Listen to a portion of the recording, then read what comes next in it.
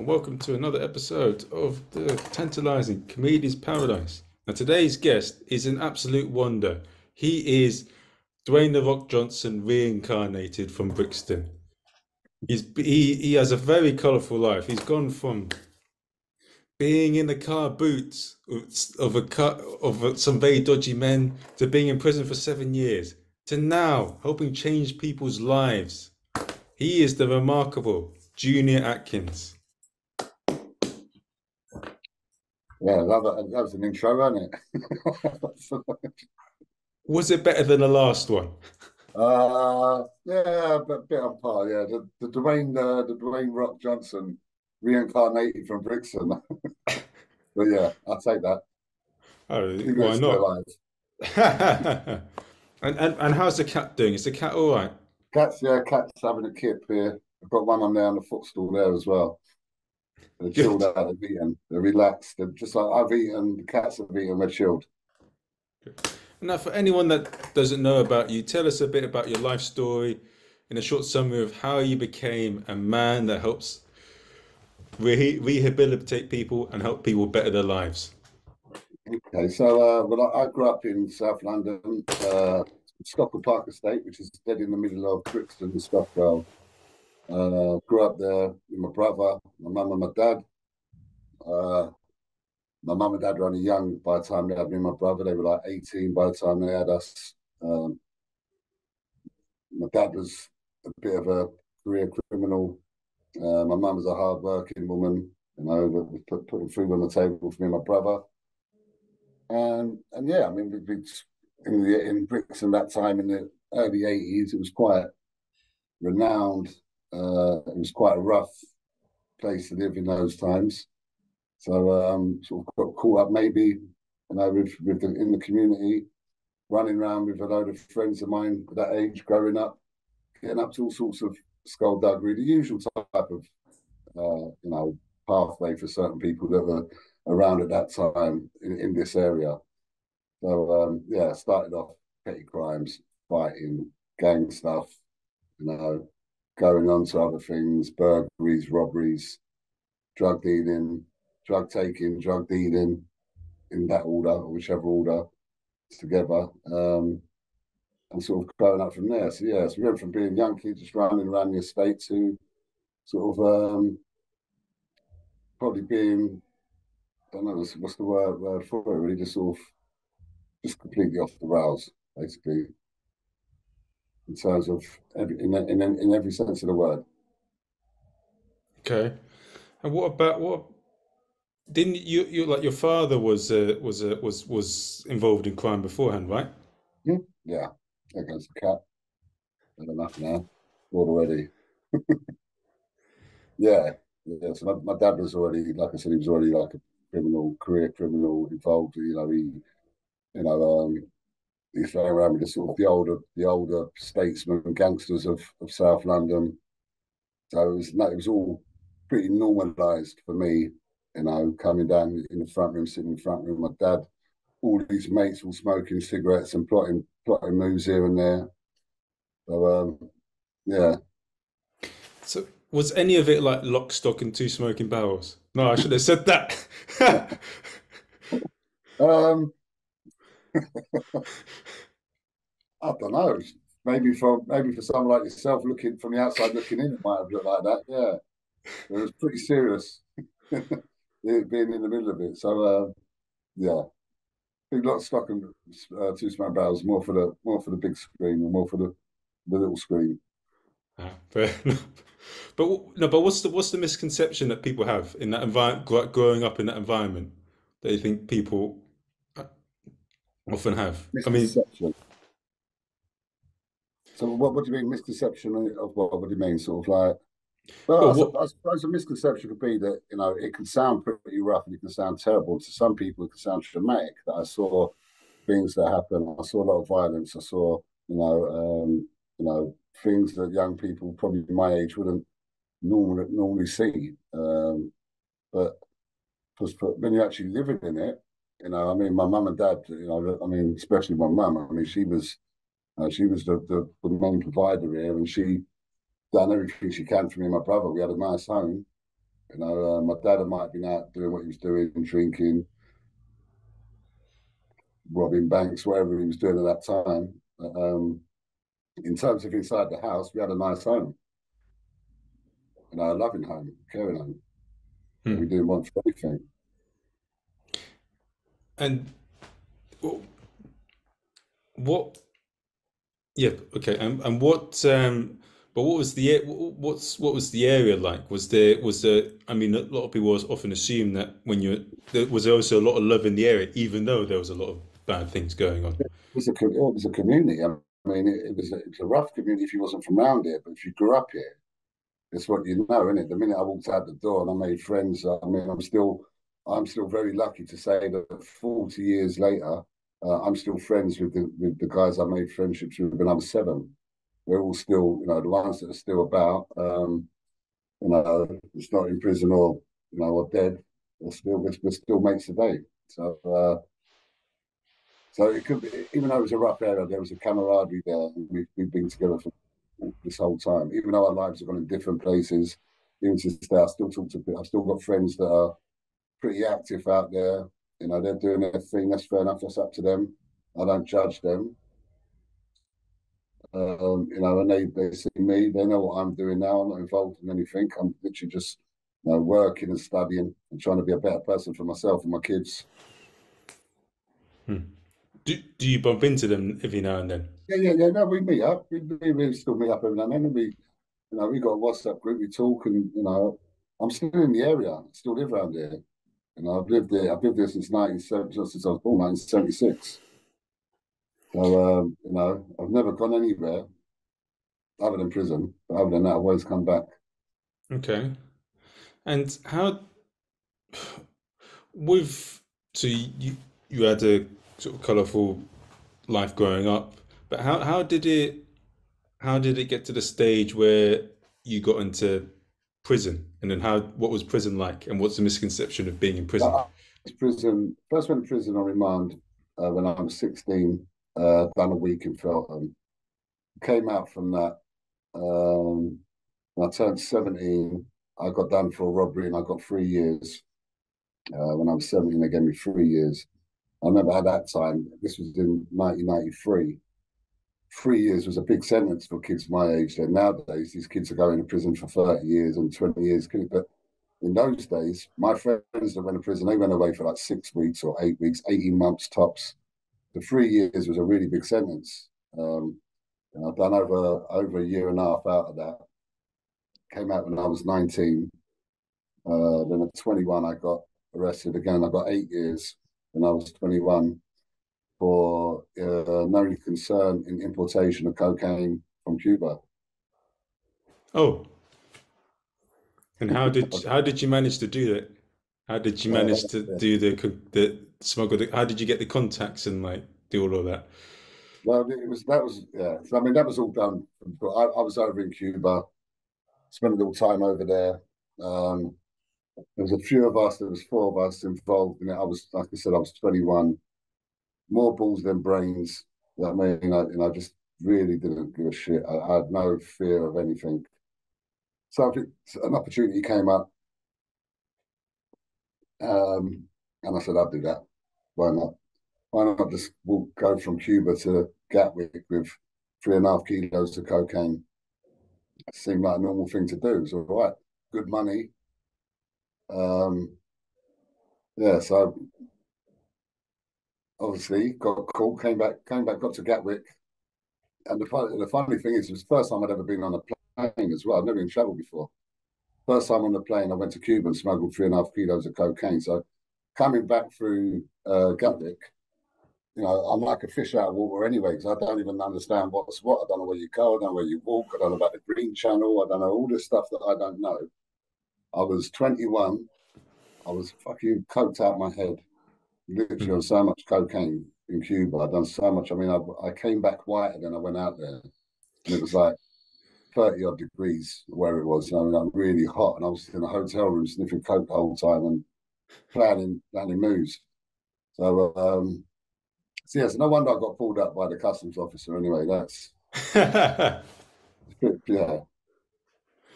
And So when you got into prison and all of that, what were you expecting when you went into prison, before you went into prison? But what were the surprises of being in prison? There wasn't actually any surprise. I mean, this could sound to people that don't understand. I mean, when I was growing up, I always knew that I was going to prison. It was just going to be, another. I mean, there is cat. One second, one second.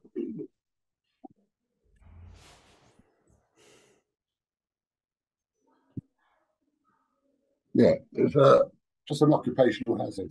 That's how it was seen. So I always sort of knew. I grew up visiting my dad in prisons.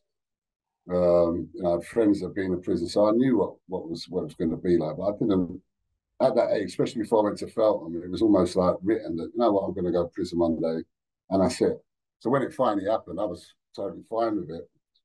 Suppose when I got done, after I'd done the free and came out and got arrested for the importation, um, then I knew that I was in the big boys league. Then it was going to be, I was going to get a big sentence, and it's going to be a long time before I got out. So again, it was, I think, the insanity of it, where my head was at. I just accepted it, you know. I just accepted it. There was no sort of crying about it, or no, it was just part and parcel. It's just okay. Not next year, not the year after, not the year after, not the year after, but the year after I'll get parole, and that just seemed normal. No, okay. And when when you got into prison, do you get this stupid question a lot? This is the thing that a lot of people say, and I think you're going to know what I'm going to say. Probably, probably. What is the soap question? No, I'm joking. I'm not going to ask that. I've seen the Naked Gun. How much of that is true? Naked Gun. Well, there's a scene in the Naked Gun where Oh, the guy drops the soap, and then yeah. So then it's all they all bullshit. jump out the shower and run Now, away. that might be in America, but you don't see. I've spent. I grew up in prison. So from the age of 17 to 26, I was in prison, and I never see one rape or anything like that. It's all bullshit. I think, I'm pretty sure it does happen in American jails. I'm pretty sure there's consensual sex going on in prison, Ah, but just men getting raped in showers, that don't happen over here. You know, yeah, that's good to know. it's just a nice little myth and story that people like to say, oh, I got raped in showers, but it don't happen. Ah. And when you told me this like on the last interview that prison. I th- I watched another podcast. I think with I think Sneeko, no, not Sneeko, some other guy. He was a former criminal, but he says that there's a lot of bullying that goes on in prisons. And he said that some of them would actually try and push people to commit suicide in prison. But what actually goes on in between prisons with the cellmates? What's actually goes on? What really goes on? See, I would sort of disagree with that. Because in Feltham, like the young offenders, there was a lot of bullying. I mean, the bullying was off the scale. Kids were getting bullied left, right, and centre. So, like, getting their canteen taken off them. Um, they'd be sitting in their cells, and their people would make them sing nursery rhymes out their window, proper humiliate, bully. You know, and that would go on a lot in the adult prisons. Bullies are looked down on. You know what I mean? If someone's a bully, they get it. You know what I mean? So there's a lot of fights going on, but the fights that are going on, if you're an okay person and you're not causing any drama and you're not a grass and you're not a nonce and you're not, you can get through prison okay. You Okay. know, even the smallest fella, you know what I mean? Doesn't matter, like because people don't like bullies. Like generally in British prisons, in English prisons, a bully's shunned upon. If somebody's known as a bully, they will get it by the proper boys. Because proper boys in prison ain't bullies. Oh, The proper top boys, they're not bullies. You know, they don't take no shit, but they definitely don't like bullies. have you had any incident of that where you've seen someone that's a bully get ironed out? Yeah, yeah, yeah, yeah. It's a lot. Or somebody comes in and they've got a bit of attitude, and they try to sort of try to throw their weight about on the first day, but you can see that they're just trying to intimidate people. Someone will someone will come and chin them or something, or just take them in a cell, give them a wide in, put them in their place, and then that's it. the thing is, if you don't go in there humble, you know, unless you're somebody that wants, you know, you've got grievance in there and you want to go and have a round, that's how you want to do your sentence. You can do your sentence, but you do it down the block most of it. To go in prison, if you want to be okay in prison and you're a humble person, you know, and you're not a wrong one, you'll be fine. Mm. Is what's this? Is there any what's the thing I wanted to ask? Is there any in American prisons they've got a big race war? Like Mhm. there's you got the Latinos, the blacks and the whites. And I heard that in the British prisons that a lot of prisoners are converting to Islam or something, and that there's a big brotherhood with the Islam prisoners. Is any of that true? Okay, so that when I was in prison, I went away. So I was away in the 90s, and I came out in 2002.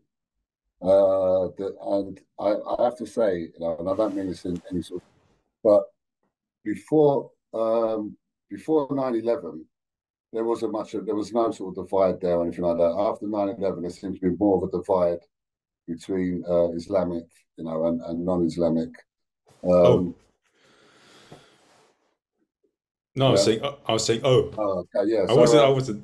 Yeah. Yeah. So, you know, so what I've heard nowadays it is a big separation. You're either part of the brotherhood or you're not. I don't know. I can't actually um, report on that because this is all sort of in the last 15, 20 years, the last 15 years that's happened. Oh. So I don't know.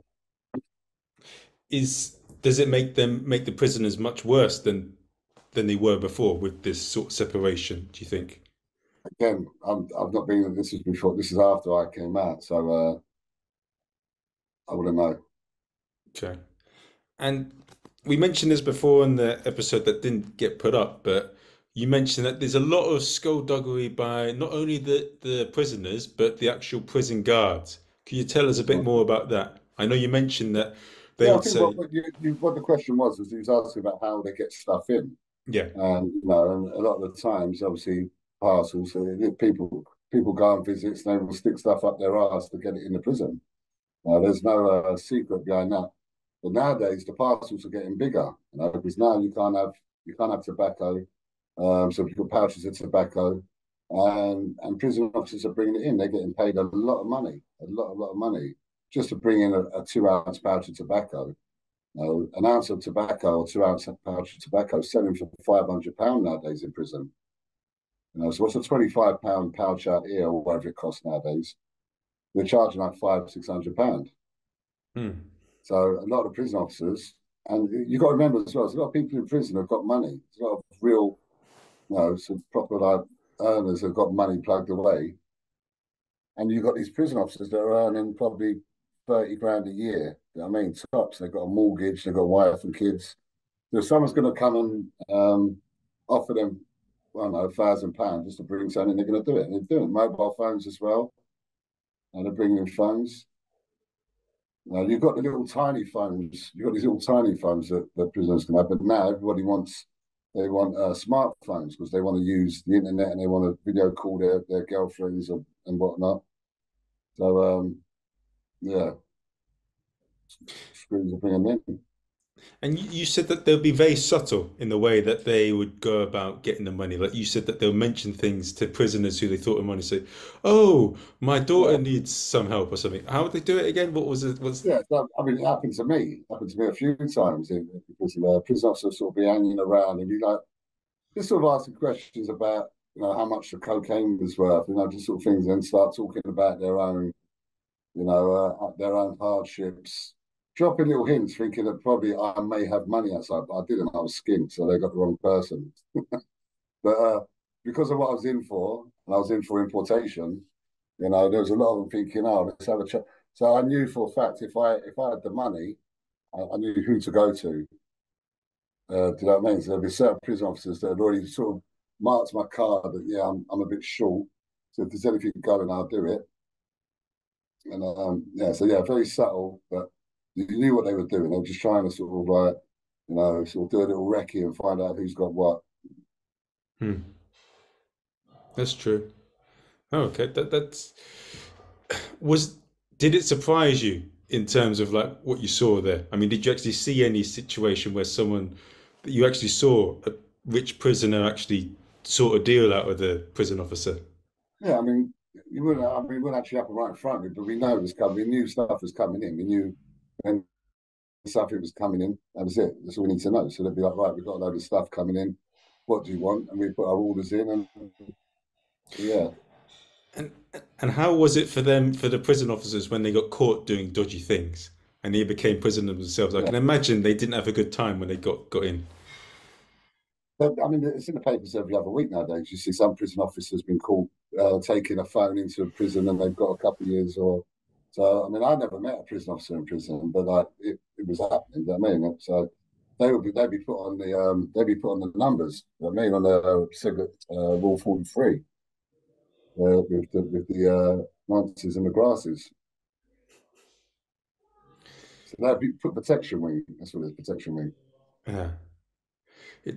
I can't imagine what it's like for them. I mean, the people in the dodgy areas, like they got society not liking them, and then the prisoners wanting to rip their heads off. I mean, you really are alone if you're one of those prisoners, aren't you?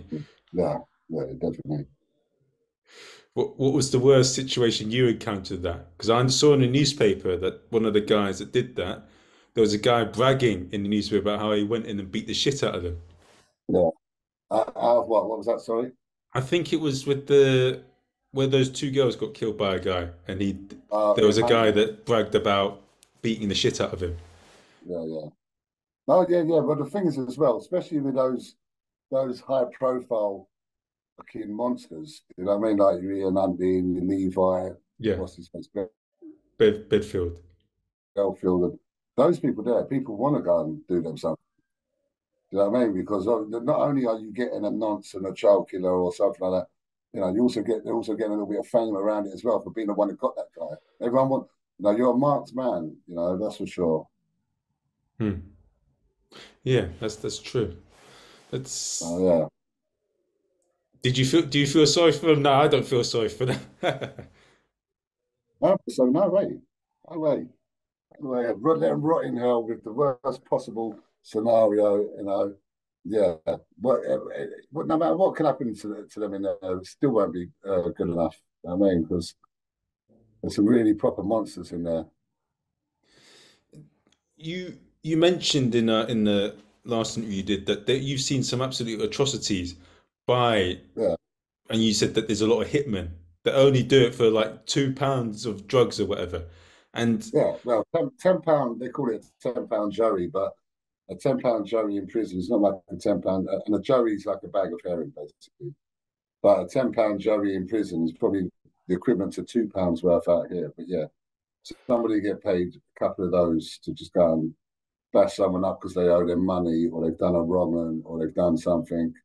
And as I say, I mean, I've seen some real bad things, but I think like the worst one is seeing the boiling oil getting thrown over a man's face, and just literally the guy's skin's melted off his face. I've seen boiling water and sugar loads of times. That's nothing. I mean, that burns, but the boiling of oil from the stove, because in certain prisons, especially in long-term prisons, you've got kitchens and you can cook your own food. You know, it's an extra bit of a privilege, but you do a long sentence, so you can buy your own food. You still get the prison food, but you can, get in what we call food boats. Where a few of us, you put your money together and you do a bit of cooking each day. Um, it's a lot of the long-term prisons have got that facilities. On this one occasion, this guy, the oil was on, whatever he was doing, whatever he was cooking, I don't know, but the oil was on. Guys come in, just grabbed the pot and just thrown it in his face while it was boiling. It was I could still hear the scream from this day. I wasn't in the kitchen, I was on the wing, so I didn't actually see that happen at the time. It was just a case of the screams enough and then him getting taken out. I saw him when he came back months later. He was a black guy, but his face had all been peeled off. It was all sort of pink and it's just horrendous. Skin hanging down here. and did Prison officer, I've seen prison officer get stabbed. oh I see a few stabbings. I see a prison officer get stabbed in his chest, only with a little silly knife. So it wasn't because when they got a white shirt on, it's covered in blood. It was literally just a homemade little shank. But I've seen that plenty of prison officers get knocked out. It's quite regular. In oh swell really? side anyway. Okay. And is what about Charles Bronson? Have you seen him fight? No, that's a stupid question. I'm not going to ask. No, no, no. I've never. I mean, loads of people meet. I've never met him. I've never been in prison with him. But I know loads of people that have been in prison with him. You know, because he's been obviously he's been in the circuit for about 40 years. I don't know what it is now, but there's plenty of people that have crossed paths with him. But I've never crossed paths with him. No. Hmm. He Loads of is. stories. There's loads of stories out there. He is. Yeah, he's an interesting fellow. I saw that little video he did with Tom Hardy, where he Mm. said he talked about that boys in the flood. Or so, do you remember that? I've seen that. Yeah, yeah, I've seen that. Yeah. It's strangely enough, I think that's a good quote. It's a bit mad and a bit weird, but it's actually a good quote. Yeah. Got it off. You see that boy that drowned in the floods? That wouldn't happen to me. I would say, cut it off, nah. But yeah, I thought that was a good quote. But with so, what advice would you have? What if someone does go to prison? What would you say is a survival guide for them? I was told this. So when I first went into Highdown, it was at ACAT prison at that time. It's not anymore. In '98, and there was some ACATs on there, some really 18 gangsters. I mean, and there was one guy that he said to me, his name was Don Treadwin. He probably dead now, but he was part of the Richardsons, part of the Richardsons firm. And he was an old guy, really old guy. He was actually making the tea in there. Everyone respected him. And he just said to me, he goes, listen, never say anything about anybody you're not willing to say to their face Hmm.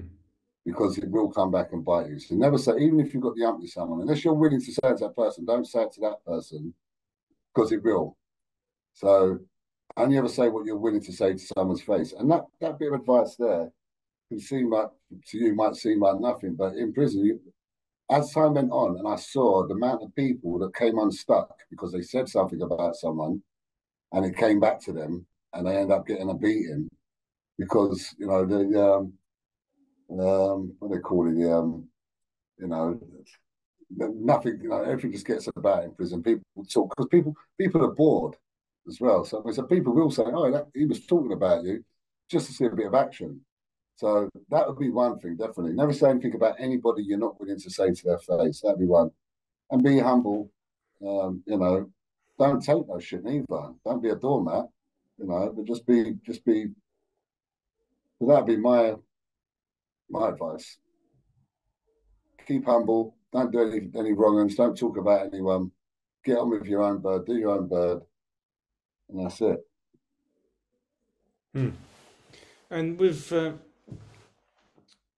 but with being, what was the best moment you've had in prison? What was the bit where you? Lots of great times. Oh, those are great times. Yeah, parties. Um, it's about like I mean, we had loads of parties. We used to make our own alcohol, make our own hooch. Get drunk. Uh, there was a short period of time I was in Ford prison, which was an open prison, coming towards the end of my sentence. Um, and a mate of mine went over because it was only a small fence. It was an open prison. Went over the fence and went Tesco Express, bought a big bottle of vodka, bought a whole roast chicken, all Bacardi breezes had only just come out things. I'd never seen them before. Bacardi, all these Bacardi breezes. And come back in the cell, we're all in the cell, we're literally having a party, and then screws have come in, prison officers have come in, saw us all sitting there, see the bottle of vodka like that, saw the roast chicken, I thought we were just taking the piss. We all got nicked, by the way. Yeah, I mean, that was a funny time. I met some really funny people. I met some really good people. Some people that I'm still friends with today, that I still keep in touch with. And I met some real fucking monsters, and I met some real nutters, and some real gangsters. So I met all different types of people in there. What distinguishes the different characters if you were to see them on the street? No, not on the Uh, street, but how do you spot them if in prison? Like these ones that you're mentioning. but the real serious guys are the most humble ones. They're the ones that be sitting there playing backgammon. You know what I mean? And there'll be a few of them, only a few of them there. There won't be a load of people around. There'll be a few, older, usually older guys. You know, sort of humble. You get the loud nutters, the ones that come and they're all mouth and everything, and they're just really because they're the most frightened, but they can have a fight as well. So they're out there getting bent up all the time and going down the block. You get the guys that just sort of shouldn't really be there. I mean, you get the odd guy that sort of something happens, something a bit like your what's his name in Shawshank Redemption. His name, Okay, yes, the his main name, guy. the I white d guy in it. The one that keeps getting bothered for a bit of business by the sisters.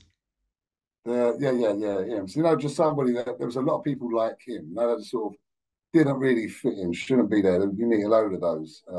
Something might have happened. There might have been a drink driving incident or something, So a lot of people like that. And a lot of people that just want to get on with their sentence. They're just there, no problem, don't want to cause any problem, um, but can look after themselves still, but don't need to be in aggro, don't need aggro. Hmm. And with what was what with the one thing that you mentioned last week, you said that being in a rough area, being in a life of crime, you learned a lot more about people than you would have had you not been on those.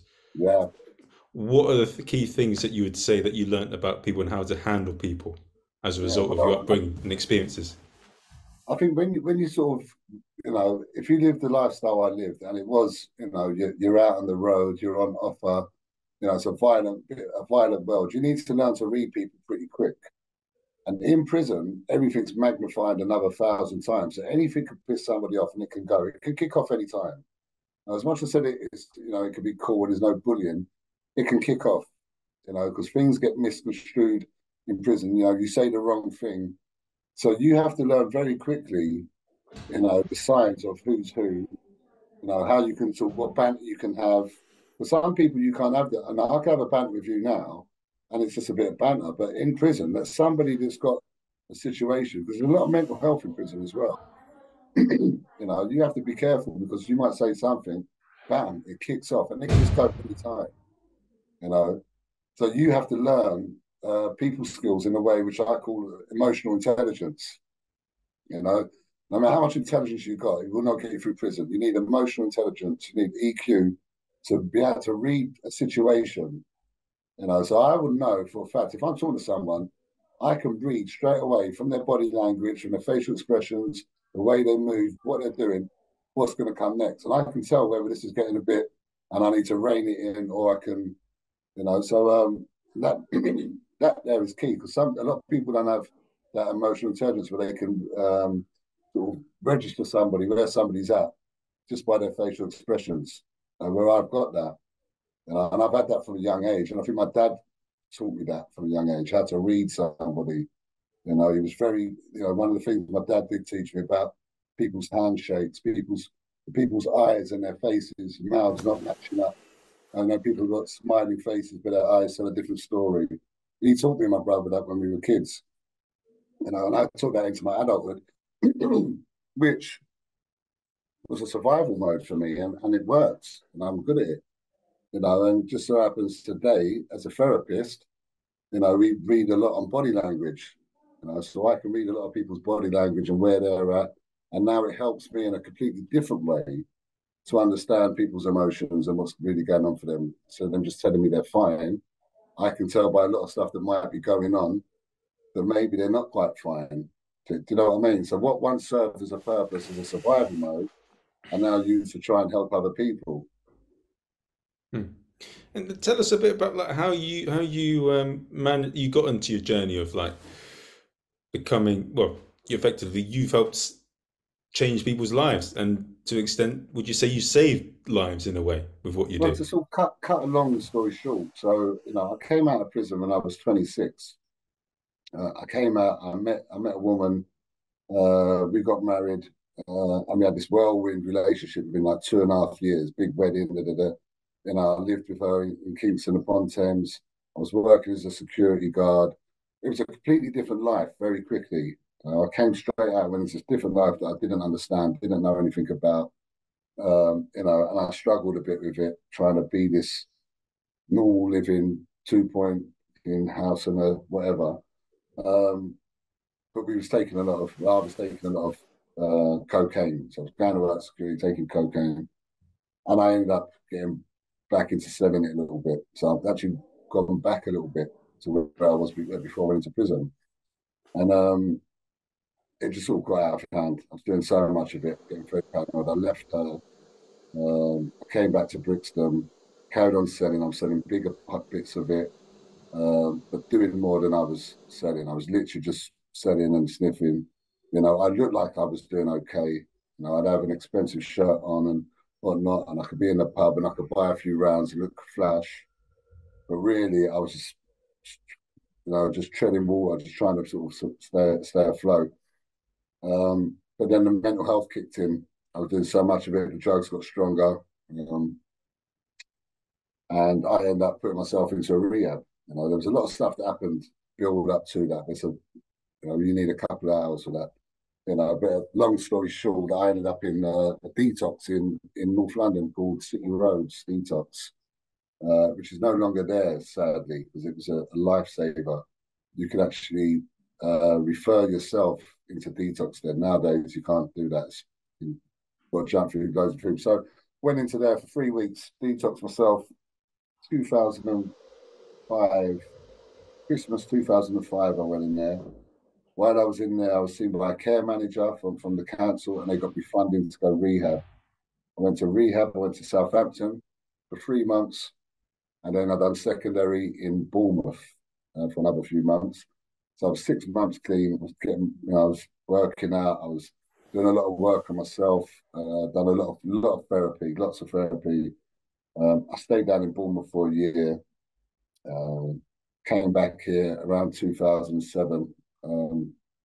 2007 came back to Brixton, and that was from there really. That's when I started thinking, okay, I started doing a bit of volunteering. Went back to the detox centre. I got cleaner, and I've done some volunteering there.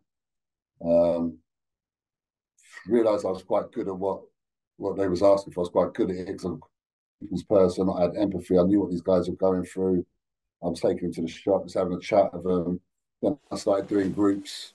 So I was doing like support groups, and I was facilitating that. And basically, got into the field that way. So by 2009, I was fully fledged in the field, a place called Westminster Drug Project. Another long story short, now I'm working in where I live in Brixton, in Lambeth. I'm leading on relapse prevention in Lambeth. So I run all the relapse prevention groups. I manage a peer mentor service. I've got 13 peer mentors that I train. They're all ex-addicts clients that are now volunteers. And I run motivation workshops as well as my studying that I'm doing at Regent's University at the moment for my integrative therapy. So yeah, busy. What with the how what's it been? I mean, you mentioned it in the last podcast that you really there was a lady that you changed her life so much that she's now your colleague. Can you tell us a Yeah. bit about Oh, that no, story? no, no. I wouldn't say that I had changed their life. So I don't ever take credit for changing anybody's life. So what I will take credit for is that I sort of help support them with their journey and give them tools to make them decisions themselves. So I've never say that I changed anybody, but there's quite a lot of, the outcomes from the work I do. There's a lot of great outcomes I've got that I'm very proud of.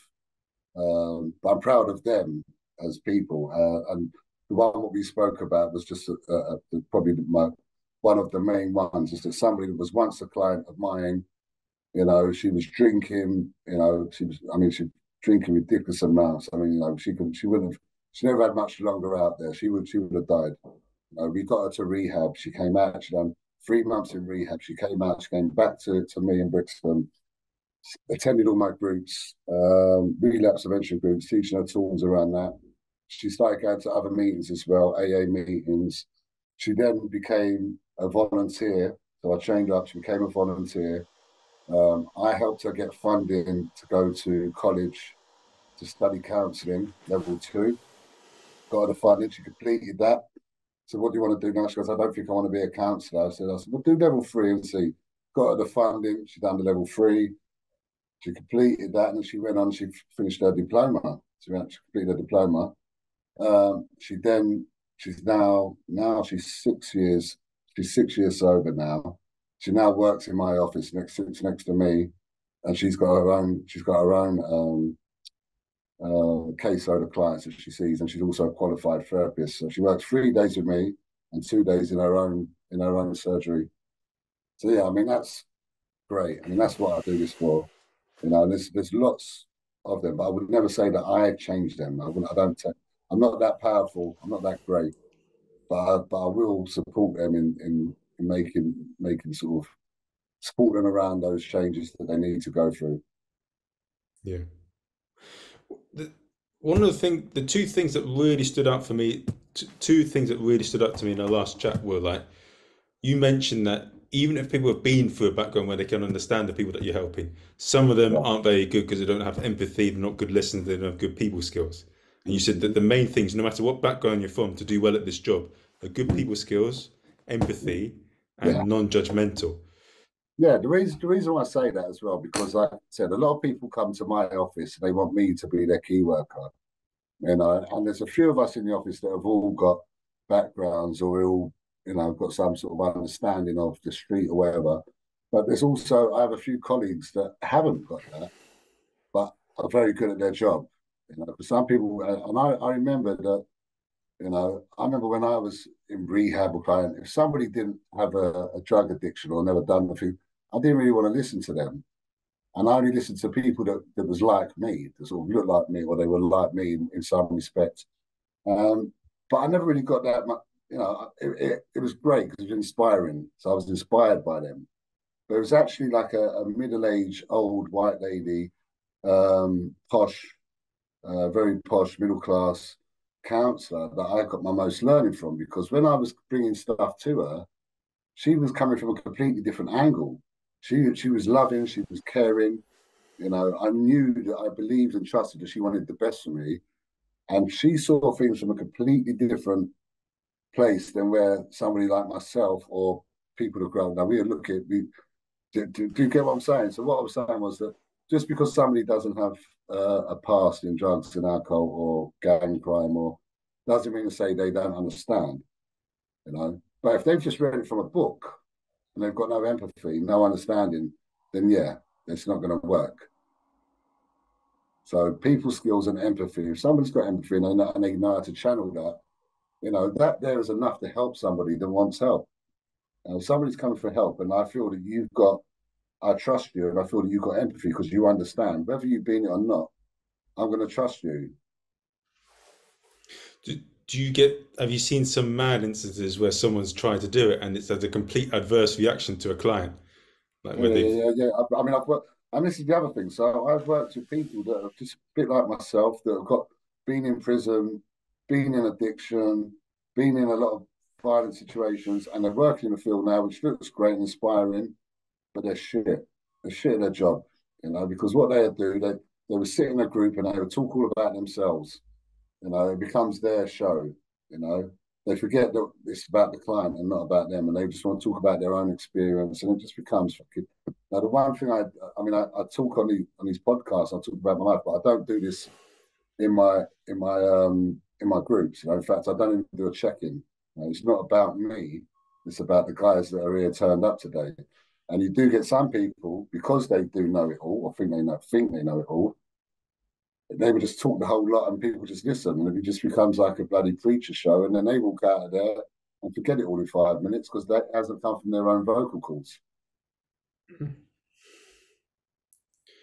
and is it that to do with ownership as well? Like you've, Yeah, I mean, I don't think so. I think ego. I think you get two types of people that, and I say this a lot. Two types of people that come through recovery that have been in addiction, been through hardship. You either get the grateful, or you get the entitled. So you get certain people that think they're entitled because they've been through it. You know what I mean? Well, I should have this and I should get this. And then you get the ones that come through that are very humble and grateful for the chance to have another go at life. These are the ones that go the furthest on this. You see the ones that have been there, and they give it all that, and they talk. You see him on fucking James English chatting shit. You know what I mean? And Oh, just sort of like, just in terms of, just sort of full of ego.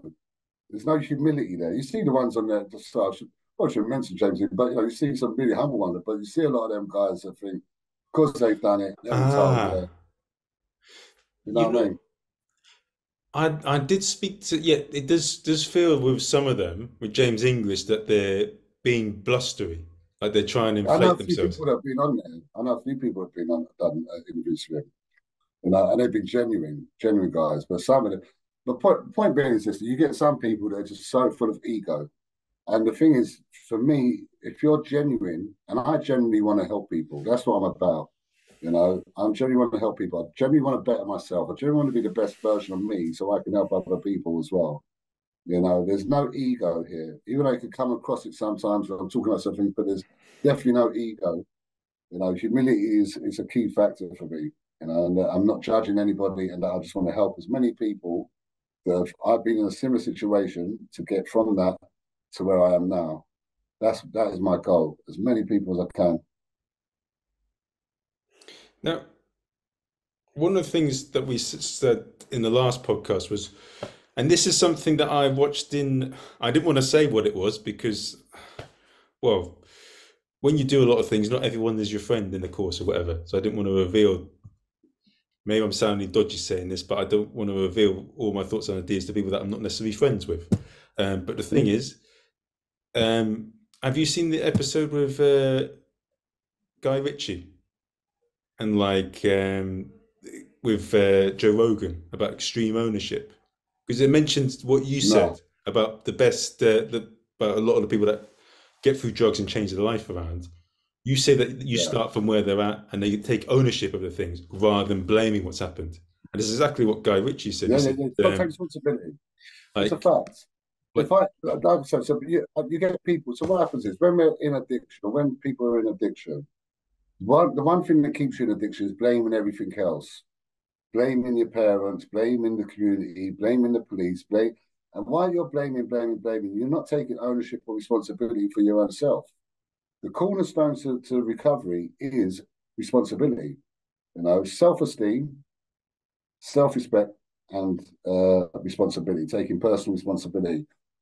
And the ones that come in, the ones that I see walk through that door, and they've got full of gratitude, almost like the drowning man. When you pull the drowning man out of the water, and they take that breath. I see guys coming like that. They walk into our building, and you see them take that breath like they've just, like they were just about to go, and they're full of gratitude. And all they want to do is get, they get humble, because you have to humble yourself to ask for help. The people out there that are using and don't want to humble themselves and ask for help, and they're blaming everyone else for their addiction and for their problems, but yet they're 56 years of age and they're still walking around doing this, blaming everyone else. They're never gonna get it. Until you humble yourself, you know, get a bit of gratitude and humility, and then things will change. It will change. it's bloody hard. Is it a bit like the Rocky speech that he gave to his son? Have you seen the film? I love the speech. Yeah, I love Rocky. I love That Rocky. speech was called "Life's about what's it About called?" how hard you get. It's about how hard you can get it and keep moving forward. And not blaming it while you're here or this and that. Yeah, No, that's right. Yeah, no, I love that speech. I love that speech about what's it called, Guy fantastic. Ritchie, and there's a bit from Tyrion Lannister in Game of Thrones, like Mm-hmm. when you're talking about insecurity, like he Mm-hmm. says to Jon Snow, Mm-hmm. never forget what you are, bastard, because then it can't be used against you. I, Yeah.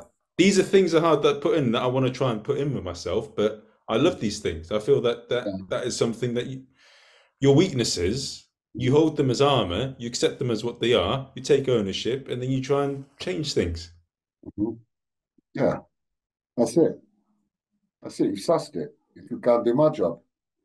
Oh, I'm sounding like a right arrogant prick here, aren't I? That's it. I'm No, no, finished. no, no, not at all. Not at all. You're all right. But that's what I feel. Like I get all sorts of insults all the time, like in the course and like other things. People get all sorts of funny ideas. But if I didn't take like yes, this is me. This is my weaknesses. I ain't perfect. I've got a lot to work on. But if you don't like it, fair enough. Oh. Fucking hell, sorry, man. No, no, no, that's fine. I feel like I'm doing a bit of therapy here. It feels Yeah, good, I man. need to pay you now. But I could. I've seen the change happening in you. You've gone from this sort of timid guy. And fuck this. I'm gonna fucking take responsibility for myself. I don't know. Sometimes the podcast, I feel it's a bit of both. I do the therapy for the comedian, other person, and then sometimes Yeah, I get a bit as well. yeah. There you go. Everyone's a winner. No, but you know, I 100% like follow what you said there about taking responsibility and like going from where you are. Like you can't Yeah, change the past. You are where you are. What's the can't point of change. moping about it? Just fucking Yeah, get on and do things. yeah, exactly. There we go. Inside out. Now, for anyone that's listening on the podcast right now, what advice would you give to them in like if they're struggling, if they really, you know, if they're losing hope that they can change their life around, what's one thing you would say to them? One thing I'm saying, there is help out there. People have to believe that as well. I know, because a lot of people say there is help. There is help. You've got to reach out. One of the toughest things you're going to do, and I always use this analogy. You know, just before the sorry, man, just before the caterpillar turned into a butterfly, he thought life was over. Thought his life was over, and then it became a butterfly. The same thing with this. If you're suffering especially with addiction, mental health, you feel like you're at that end where nothing's gonna, where life is over. There's another. You just got to push that one more, push through, make that call, because there's plenty of numbers out there as well. There's plenty of small numbers. I mean, you can start with the Samaritans if that's where you want to start with. You can start with Samaritans. They've got all the details to every service in your area, but it's just about just not giving up and just sort of reaching out for help. You need to reach out. There's so many people there that don't want to reach out, don't want to ask for help, and that's what's killing a lot of people out there. You know? I've got people that come into my centre that lived in bricks all their lives, never knew what that centre was, walked past it for 30 years, never even thought about, and then, in dying out here of drug addiction, and then come walking in and finding that we were there. So looking for help, seeking help, you know, you can't do this on your own. Anybody who tries to work with their mental health and their addiction on their own, you're in trouble. You need help, reach out. Hmm. And where do they find out about you, Junior? Instagram, OnlyFans, where do they go? Yeah, I mean, you can find me on Instagram. If anybody wants to sort of just send me a message or whatever, especially, I mean, if you're living in the Lambeth area, I've got that's where I'm based. And I can put you in the right direction, or you can come and see me, have a chat. If you're struggling with addiction, come and have a chat with me in my office, not a problem. Right. So you know where to go. I hope you guys have enjoyed the episode. I'll see you guys soon. Junior, hope you've had fun. Take Yeah, care. thank you. Say goodbye to Stanley. Ah, that's Stanley. Isn't that the Liverpool knife thing? Don't they say What's that? it's you late mate? Do you know Stanley? That's Stanley, yeah. That's what she was named after. Oh, okay, fair enough. Oh, I'm So joking, I'm guys, joking. don't mess. Okay, be careful, guys. Oh.